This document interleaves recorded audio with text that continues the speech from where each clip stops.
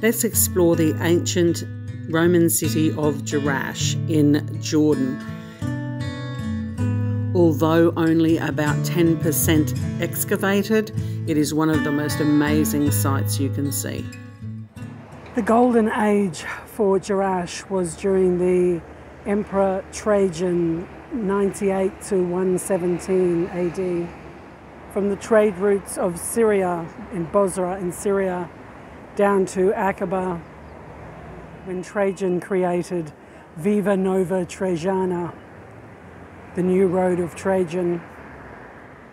The Roman Emperor Hadrian stayed in Jerash in the winter of 129.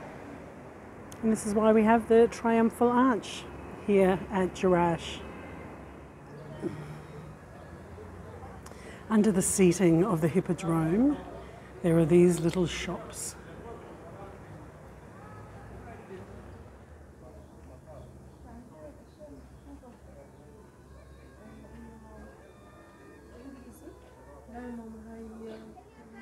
The 2nd century Hippodrome, is very little of it left, but it has been quite reasonably reconstructed, and that is where you can see before when we had a look at those shops down below. But the seating would have had about 10,000 to 15,000 spectators, as the chariots would have run around this centre section, and each lap it would be counted by something like a seahorse or a dolphin that would be tipped over to know how many laps around the Hippodrome the chariots had run. You arrive at the south gate, which is part of the 3.4 kilometre walls, city walls that go around Jerash city. When you go through, you will see little groups of shops, and over to your left will be the Temple of Zeus. As you enter the south gate, you have the east souk, little shops, and then on this side you have the west souk, a little smaller group of shops, and next to the garrison. When you first enter through the south gate and walk past the east and west souk, it would be really a normal urge once you come into this area to go down the Cardio Maximus instantly when you arrive, because it is such an inviting space. Architecturally, your eye is just drawn there. But resist the urge to do what normal people would do. And what you need to do is go up onto that hill to the Temple of Zeus. Once you've had your photos taken up there of this amazing space, walk across the top of the hill over here. And genuinely, it's not a hill. It is sand and earth that has laid over the centuries to cover other parts of Jerash that just have not been excavated. Walk across the top of that hill, and then you'll see on the other side the Temple of Artemis. Once you've reached the Temple of Artemis and explored the floating columns, majestic space, absolutely fabulous. Then you make your way down the stairs, down onto the Cardio Maximus, then explore the fabulous architecture, the nymphaeum, the water drainage system that you can see where there are circles in the stone. You lift that, if you were to lift that up, you could see that underneath is the water drainage. This area would have serviced a population of about 25,000 people. So there was a water supply, there's cisterns, the nymphaeum was delivering water continually down to the people. So my top tips when you come to Jerash is resist the urge to go down to Cardio Maximus instantly. Go explore the Temple of Zeus, walk across the top, across to the churches, get to the Temple of Artemis, and then come down. Best way to spend your day here at Jerash. Just following that lady in blue and the guy in the blue shirt, making the rookie mistake of going straight down into the Cardio Maximus. On the other side of that wall is the Hippodrome, and you've come through the south gate, walked past the little souks. This is the garrison area, looking up to the Temple of Artemis and the South Theatre. Going across the hill, you have the churches, over to the Temple of Artemis, down the stairs to Cardo Maximus.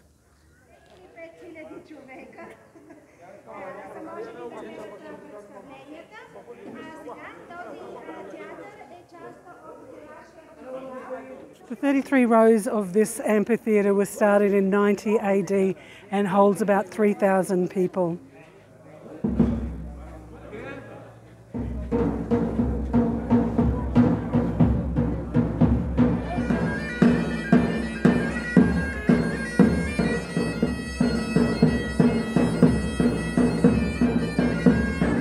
It is said that the bagpipes originated from the time during the British Protectorate. But actually the bagpipe is a much older instrument, made out of sheep and goat intestine. Interesting.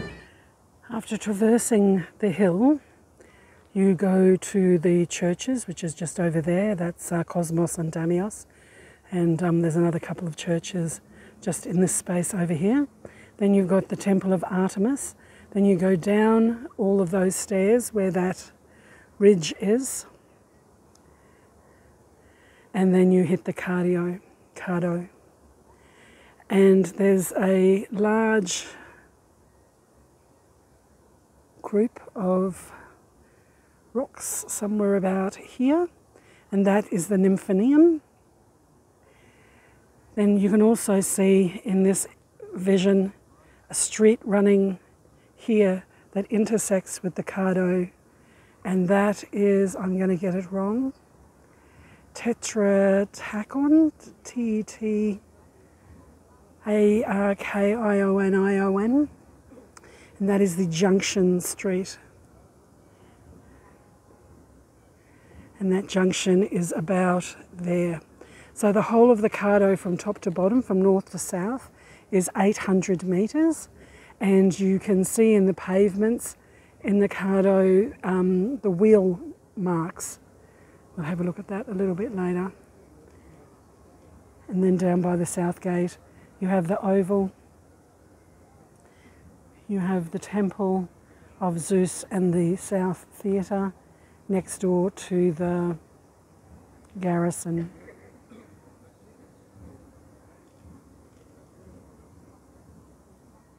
From this point on, it's just going to be photos because I had another one of those glitch days where the phone overheated and stopped working. So these are photos of different parts of Jerash, and I will put signs over it to explain which section that it is. The Temple of Artemis has those amazing floating columns, and if you're lucky enough, one of the people there will demonstrate to you by putting a spoon between two of the rocks, and you will see that spoon oscillating up and down.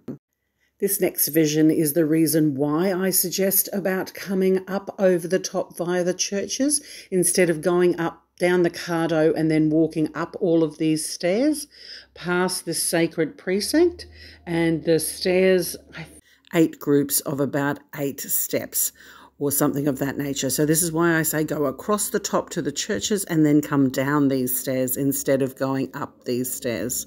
Then we come into some vision of the Cardo looking to the north, and then some vision of the Cardo looking towards the south. It's important in antiquities not just to look at the larger elements of structure, but look at the small details such as the architecture of this second floor in this area, and also the structure of the arches and the masonry that would have been needed to build such a wonderful structure. It's important to look at the small pieces of architecture, such as the stairs going from the street level up to the shops, and there would need to be lighting in a niche like this. Looking at the magnificent structure of the Nymphaeum, you have to realise that water was essential for life, and water was not available further out in the town, so people had to come to this central area for their water supply. And there would have also been a water delivery system at the Tetrapylon as well. If you want to buy a souvenir, there are some vendors with stalls throughout the site. And of course, there is the souk at the beginning of the Jerash visit. Everybody should get an opportunity to come and visit an amazing space like Jerash. And when you look at this roadway, for example, you can actually see the wheel ruts of the ancient carts that would have passed this way. It is just a wonderful space. Coming up into the junction area of the Tetrapylon, you can see how the majesty of this space would have been quite overwhelming to people. The accuracy of the Roman roads and the Roman construction is really quite an amazing sight to see. And as I say, in this Tetrapylon area, there would also be some water, because if you got to this junction, you might want a drink because you've been on a very thirsty, long journey. And coming into the Cardo again, you can see the circle there at the front of that photo, and that is part of the water drainage system for water collection or water drainage. And then also, when you're thinking of how do people cross a street, there is also slightly raised stones where people could cross over the road without having to walk in the manure or the water that may be laying there. I hope everybody has an opportunity one day to come and visit the amazing Roman city of Jerash in Jordan. If you like what you see, like and subscribe to this Exploring Jordan with Jules, or my other channel, Jules Cruise Companion. Stay safe, everybody, and happy travels.